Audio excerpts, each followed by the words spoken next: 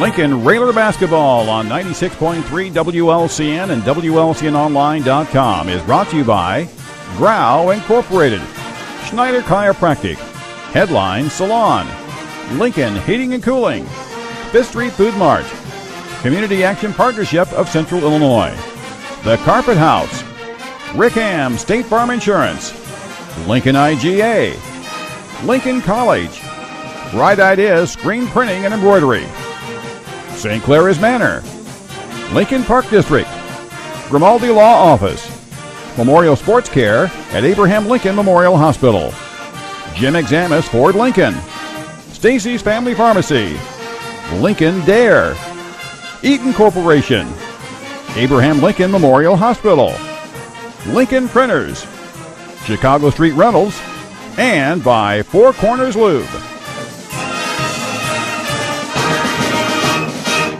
Sanders' mother and father, I believe, and all his family heading out to the court now. Is it just me? Austin Kirby, one of his grandsons has played for him along with Bryson out there. I still expect Austin to lay somebody out on the screen. I mean, he just looks like he could still. Well, and you expect, Greg to pick up the basketball and shoot a three or something too, and something we're getting ready for. And I think we'll take the headphones off, and hopefully everybody that's listening with us can take a listen with this. Yep, here we go. So here is the ceremony. Community High School, home of Railer Nation. For those of you who may not know me, I'm Robert Bagby, Superintendent of Schools, and I'm pleased to welcome everyone here this evening as we honor our Hall of Fame basketball coach, Mr. Neil Alexander.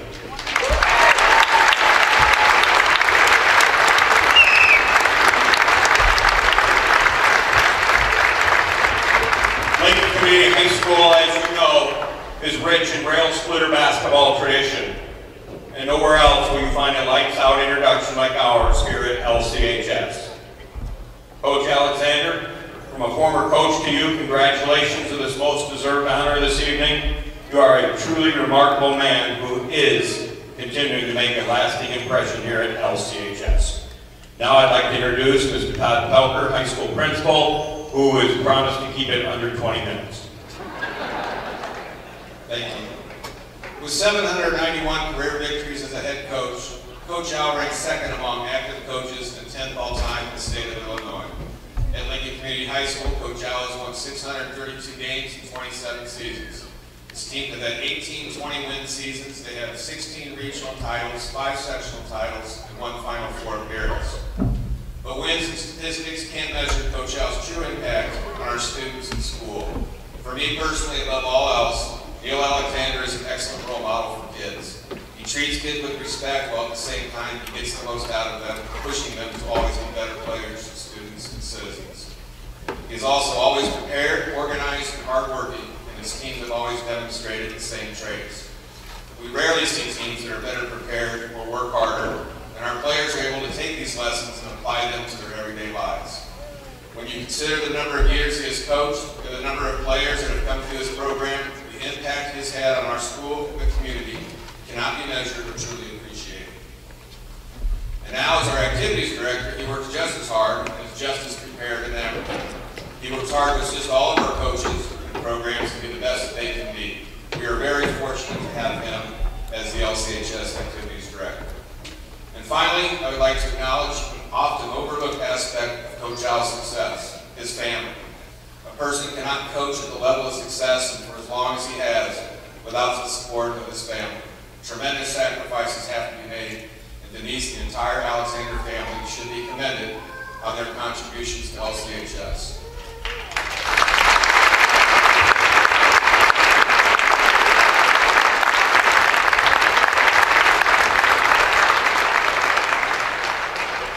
One thing that you learn when you're around the Alexander family on a regular basis is that ultimately Denise is calling the shots. So thanks, Coach Al. Congratulations. You are truly deserving of this honor. I would now like to introduce our school board president, Jim Long. Thank you. They asked me to explain a little bit how this type of thing comes about. I'll make it as brief as possible. As you know, we have many facilities named for people that have served the high school in various capacities. But I think first of all, it's important to recognize that when one of your peers writes a letter and asks that you be recognized, that you demonstrated the leadership and the values that many people appreciate. We received a letter 5 years ago from Ed Moore, who was a teacher and a coach here at the high school, asking that we do something for Coach Al. Well, like I said, that was 5 years ago, and we sat on it for a while, and then Neil talked to us about his plans to retire from teaching, but wanted to stay on as a basketball coach. And then we lost Mr. Knox to the IHSA, and Neil had the credentials to fill in as athletic director. And as Mr. Pelker said, he's serving in that capacity now, and doing just as good a job at that as he did as a teacher and a basketball coach. But I think what the school board realizes about Neil is that he doesn't just care about the basketball team, he cares about every student in the high school. So Neil, wherever he's hiding at, you come forward, please.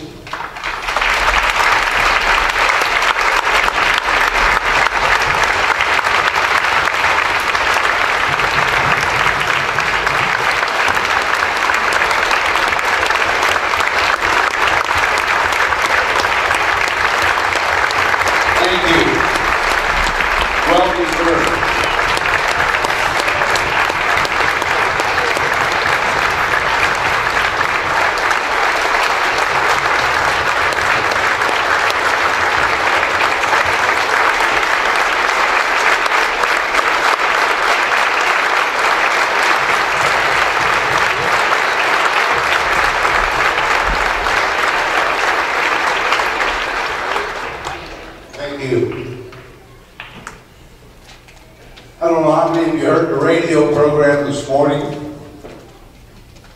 Coach Al was on for an hour and many phone calls wishing him the best, thanking him for what he did for those students.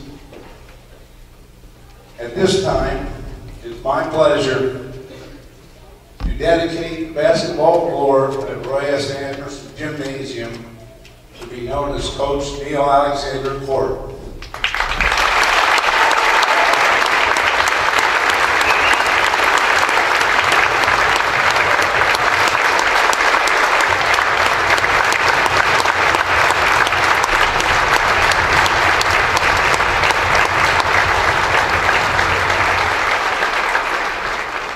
Thank you.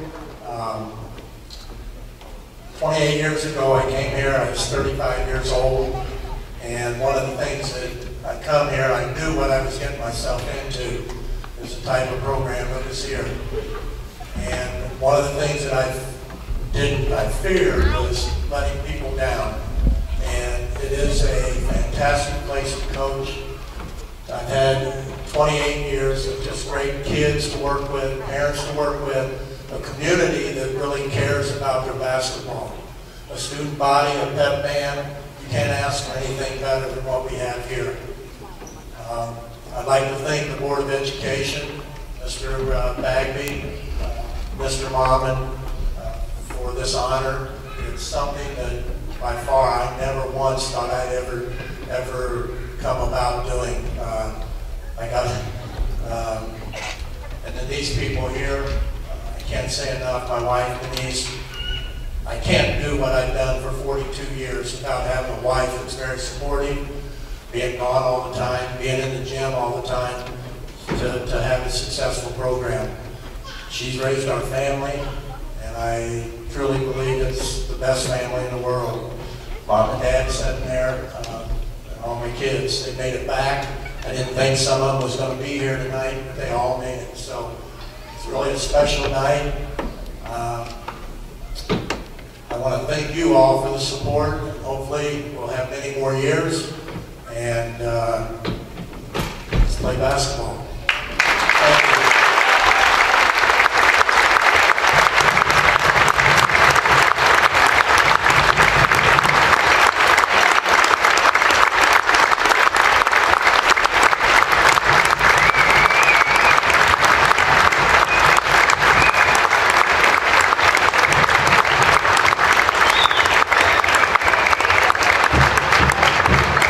just a matter of housekeeping here. The plaque that we gave Neil will be hung right outside the door next to the Roy S. Anderson Gymnasium plaque. It will be forever a reminder of Neil here. And we will have a reception for Neil at a later date. They have family plans after the game this evening, so we will honor Neil with a reception at a later date. I want to thank all of you for coming out and supporting Lincoln Community High School. Thank you.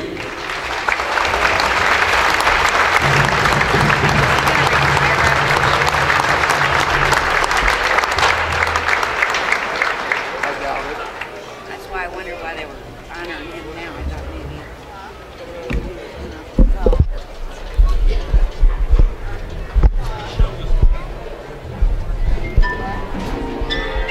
Josh, the ceremony now naming, this is now Coach Neil Alexander Court at Roy S. Anderson Gymnasium, and a very, very dignified, very typical ceremony that you would expect if Coach Alexander's involved. It wasn't that he felt uncomfortable with it, but like he said at the end, let's play basketball.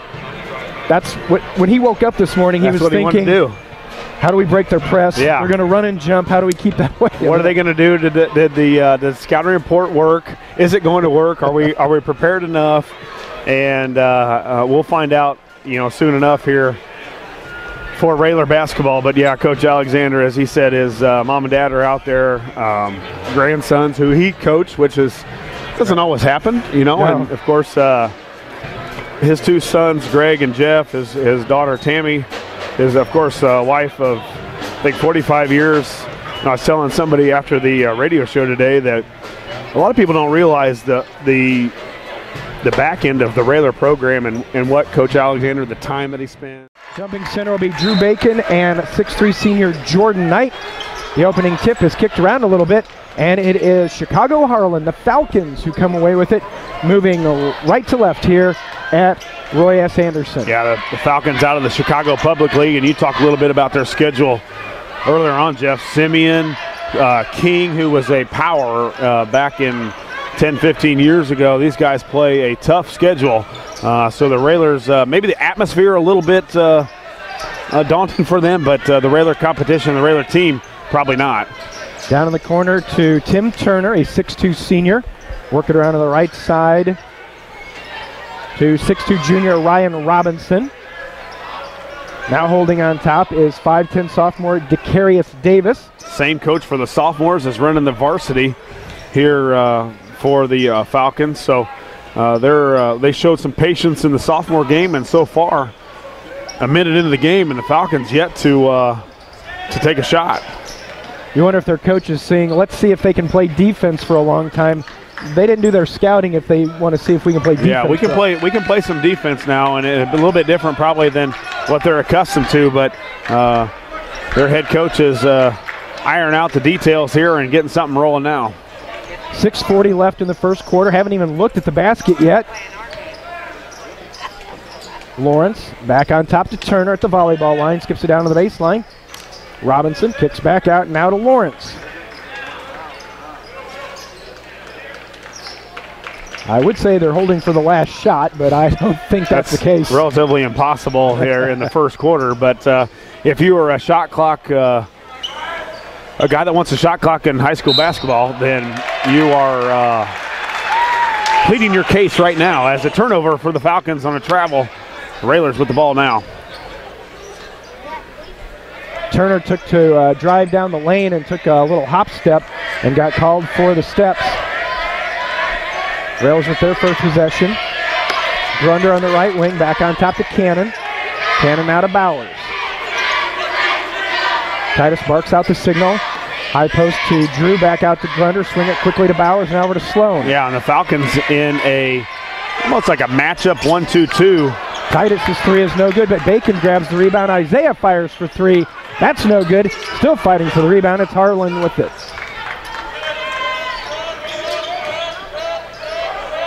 Turner over to Lawrence.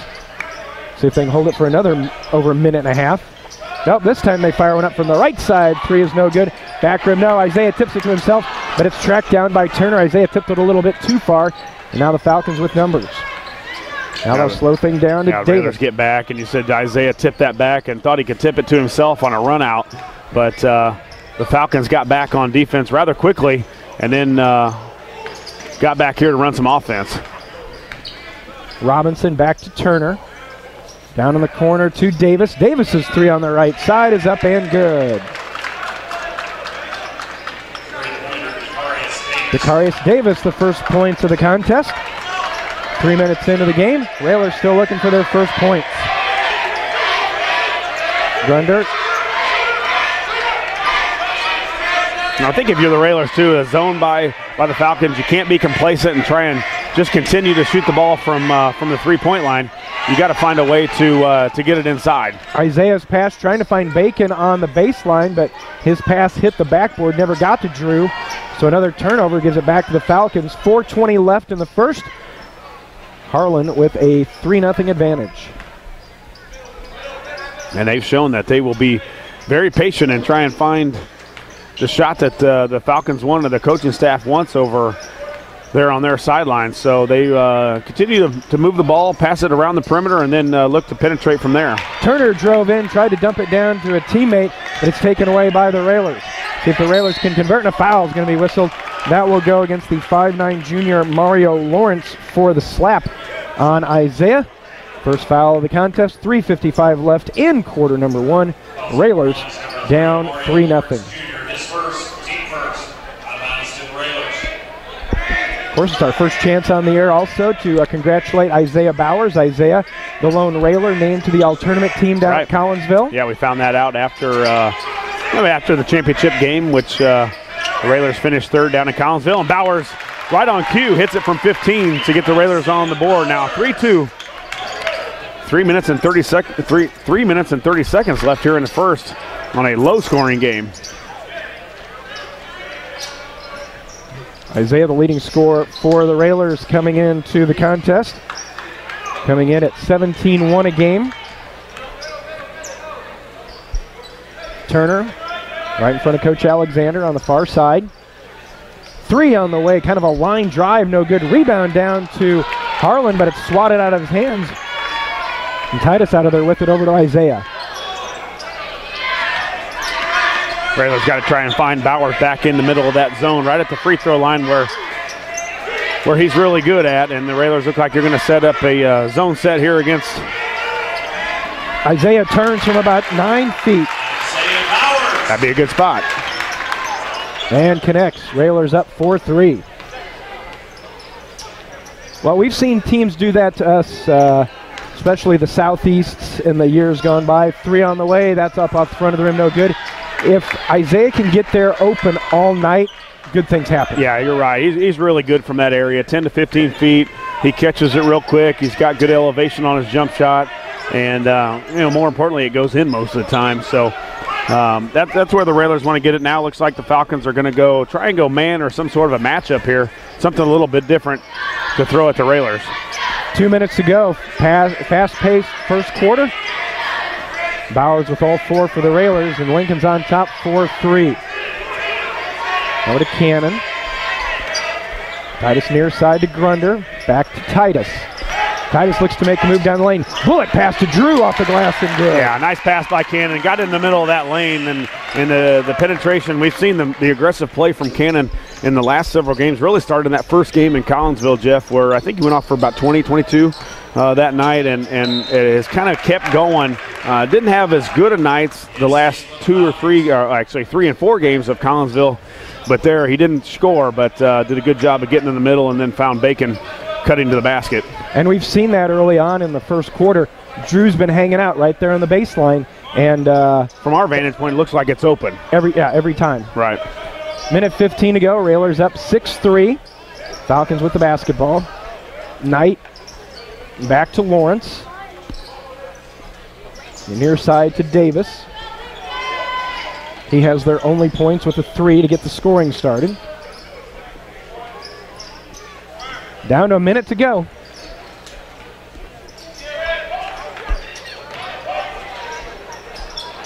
And we know the Railers can play defense for a long time. Well, and you can leave them out there. You know, they're so far from the court. I think as the more you let them do probably what they're not accustomed to doing, they start to turn the ball over as they did there again. The Railers with a defensive stop and a turnover by the Falcons, but they continue to hold the ball. I think they want to get up and down the floor and run. 30 seconds to go. Railers an opportunity at the final shot of the first quarter. Grunder on the right wing. Back now to Titus, top of the key, thought about the three, didn't take it, drives in over to Grunder. Grunder right side three on the way, in and out.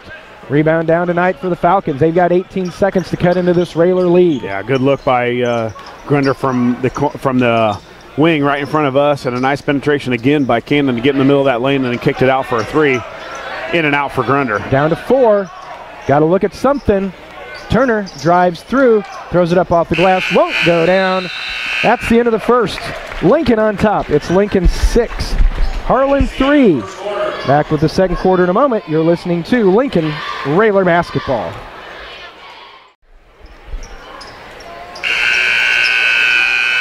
Low-scoring first quarter back here.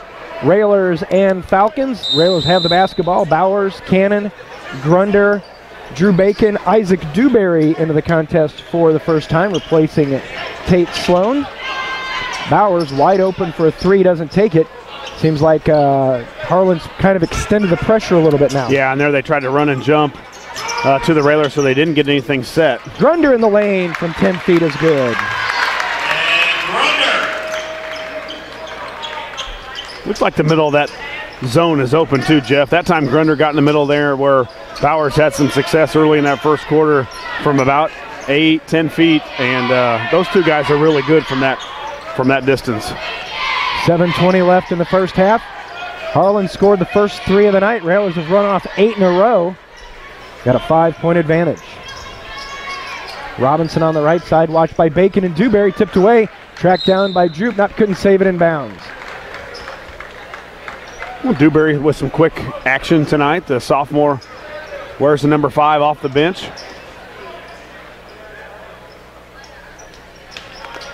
Harlan looking to inbound. Gets it out to Lawrence. In the lane, Turner tried to dump it off to a teammate, swatted away again. Yeah, the fourth turnover now for the Falcons, and they've tried to attack that middle of the Railer 1-2-2. And once they get there, I think they've overpassed a few times, which has led to turnovers. Railer defense active in the middle with their hands. Dewberry on the right side. Thought about pulling up from 15. Now he's picked up his dribble. Isaiah right side three. Missed it off the glass. Rebound to Harlan. Up to Lawrence. Lawrence with the bounce over on the right side. Davis now back to Lawrence. 6.5 to go first half. That Railer lead stays at 8-3. Down to Turner. Dewberry comes in from the backside. Took it from him. Just ripped it right out of his hands. And the sophomore aggressive on that trap, and Dewberry just ripped it away. So does he get rewarded from 3? Back rim, no. High for the rebound is Davis for the Falcons. Yeah, the Railers 0 for 5 from 3 to start this game, and they've got to go to where they've had success, which is right in the middle of that lane, right in the middle of that zone from the Falcons. Not hitting from 3 so far. Have they missed from inside? No, 4 of 4 from the inside, from the 2-point range. They're 4 of 4, 0 of 4, 0 of 5 from 3.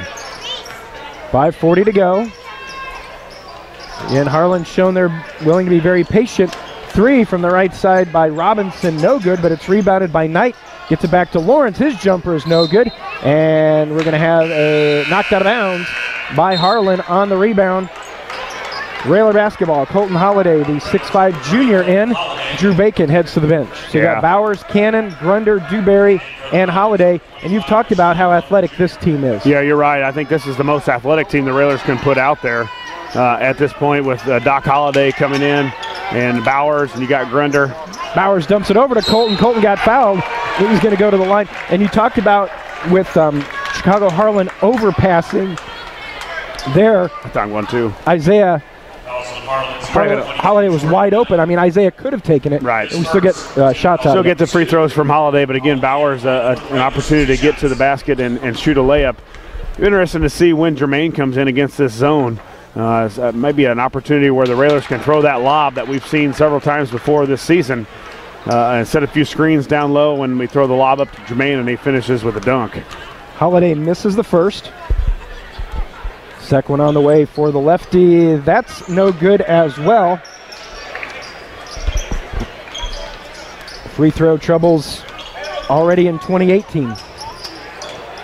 Try to get it back, tipped away by Dewberry. Boy, Isaac's had some quick hands here tonight. Make an impression early. Dewberry getting his hands on a lot of basketballs. Holiday had it on the baseline, tried to make a move, and then he fumbled it and bounced it on the baseline. So another turnover by the Railers. Yeah, it looked like Holiday had a nice lane to the basket too along that sideline, but just tried to go before he had the catch. And the Railers would get a turnover.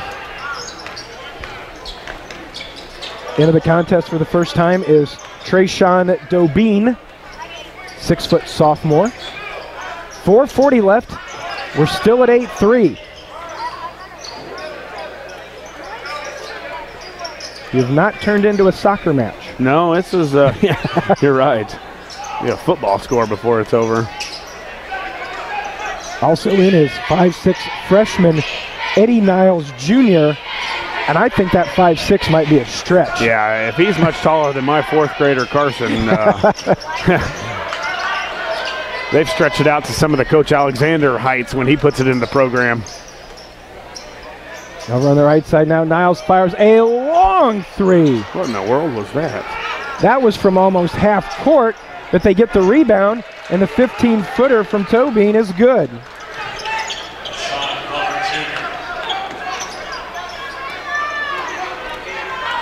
Well, maybe it was a set play to fire up a 40-footer. A lot of times those teams will throw it up on the bankboard and try and go get it, and that time Harlan shot it from almost touching hands with Coach Alexander over there, but they were able to get the offensive rebound and then put it in. 8-5, 3.5 to go. Grunder to Isaiah in the lane, kicks back out. Dewberry's three on the way, rattles in and out. Rebound to Knight for the Falcons. Had a lot of those in the sophomore game we watched too, Jeff. A lot of in and out threes, a lot of in and out shots for the Railers, and it started here for the varsity as well. A game that Harlan was able to come back and actually beat the sophomores 34-32 tonight. Down to the 3-minute mark. 3-point lead for the Railers at 8-5. Lawrence has picked up his dribble now on the near side to Dobine.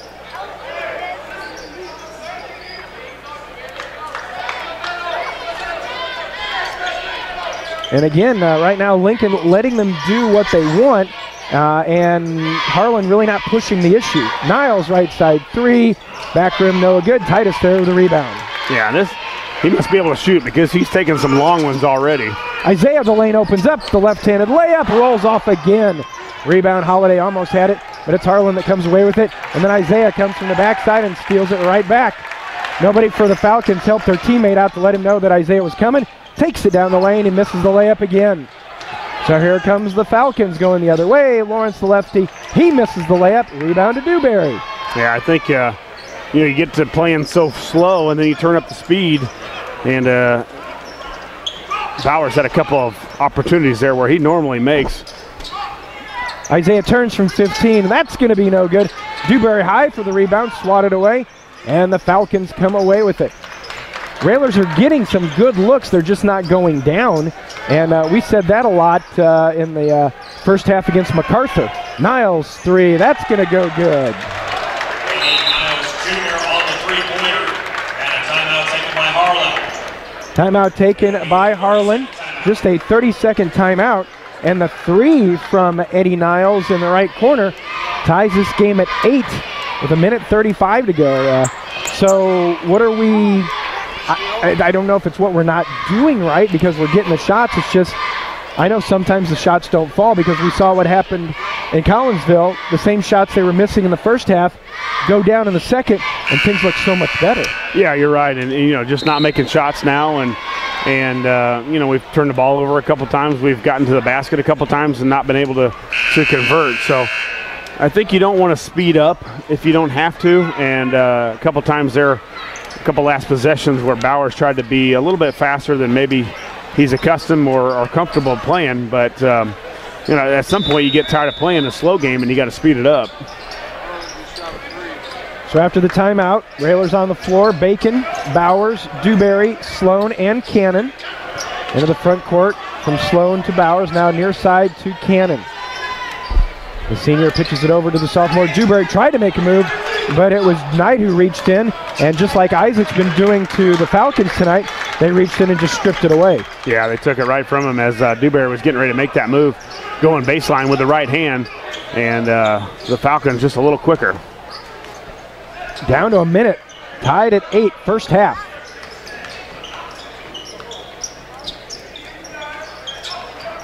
Now Lawrence standing right near the timeline.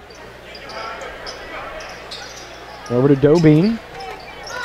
And they dump it in, trying to go to the high post, and I'm not sure Robinson was ready for it because they threw it right over his head. Another turnover gives the Railers a chance.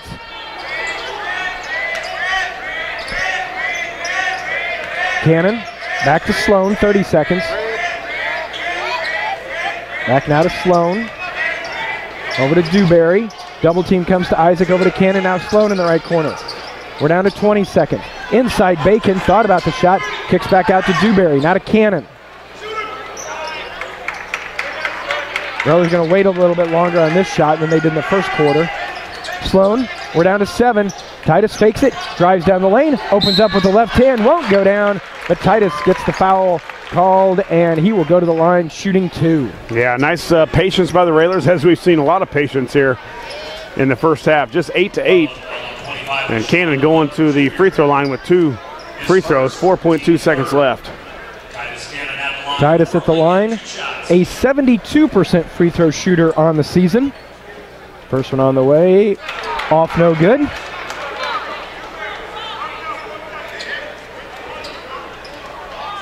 .2 left. Second one, that one goes good. Titus's first point of the night. Railers with a 9-8 lead. Niles, half court, high arcer on the way, falls short.